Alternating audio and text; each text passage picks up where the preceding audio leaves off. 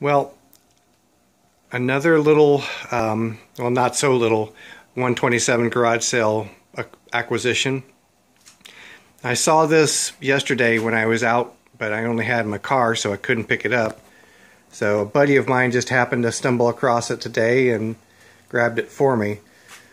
Just a cute little old 30s, 40s Craftsman or Sears roebuck bandsaw.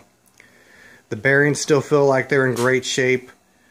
It's not very pretty on the outside, but not really important. It's got a nice cast iron and steel frame.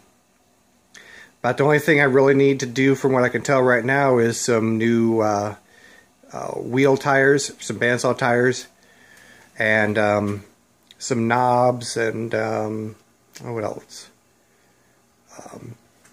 Blade guide. I think that was the other thing. Missing one of the blade guides, but definitely a nice little addition. I think, considering the space situation inside the garage, what I'm probably going to wind up doing is trying to get this and a couple of other power tools that are less important to me outside, so that I can free up more space in here. But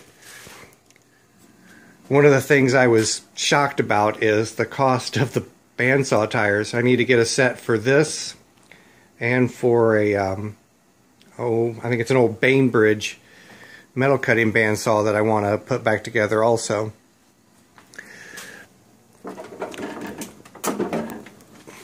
But the bearings seem to be in excellent shape. This is kind of a funny thing. It looks like that might actually be an original part to this machine, and I just about threw it away. I just thought it was some piece of crap, but a lot of the pictures I'm seeing of this particular model actually have that or a very, very similar looking piece of wood secured in the throat area there.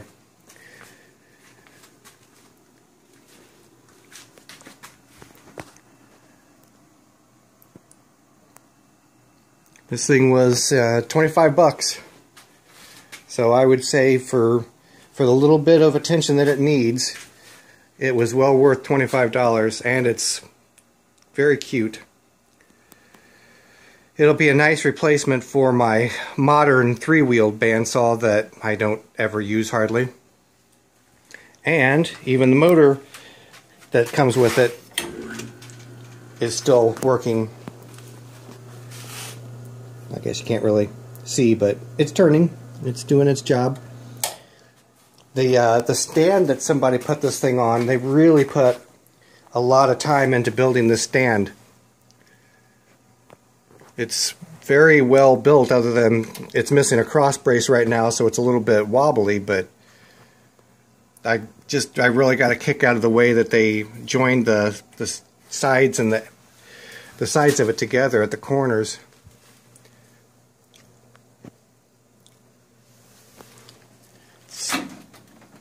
Semi-stable. I mean, it's a little bit wobbly, all things considered, but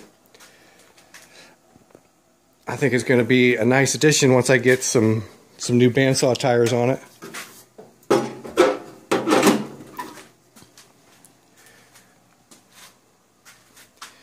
Anyways, I thought there might be a couple guys out there that get a kick out of something like this.